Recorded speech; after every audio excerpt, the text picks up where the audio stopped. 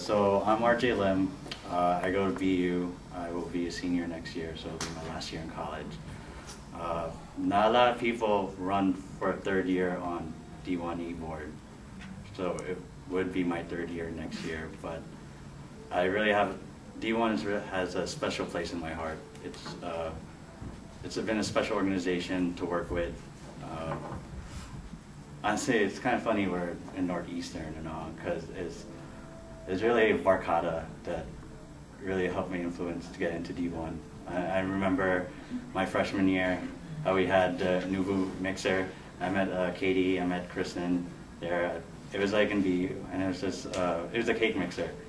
Yeah, and then I remember when later that year, Relay for Life, I met, we just had fun with all the NU guys, like Jamie, met Nikki, Vanessa, all of them.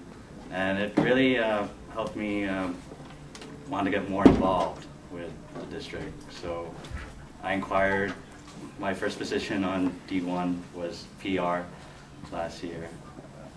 And it was a new experience for me because I never really had a leadership position. Funny why Amanda's here. It's because she was my co-chair when I was PR last year, so it's like nostalgia weekend, I don't know why. Okay, but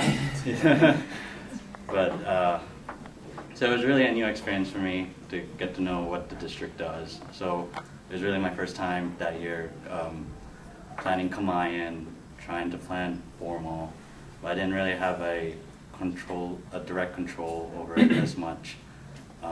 So I decided for this year to run for co-chair, and I ended up being co-chair with Ryan, and it's been a fun experience. I think we accomplished so many of our goals this year.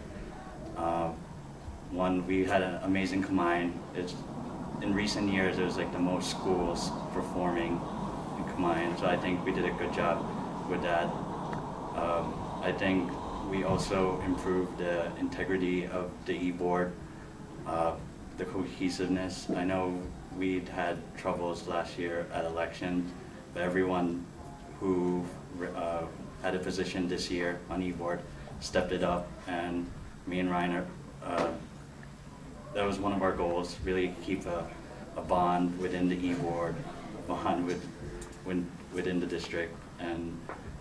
But there's still new challenges, and I want to be chair for you guys next year to accomplish those new challenges, specifically more connection with the smaller schools, and also improve our standing within Vine, because we are, like Bonnie said, we are D1, we are the first district in Vine, and we should get back to our roots, get back to our parent organization.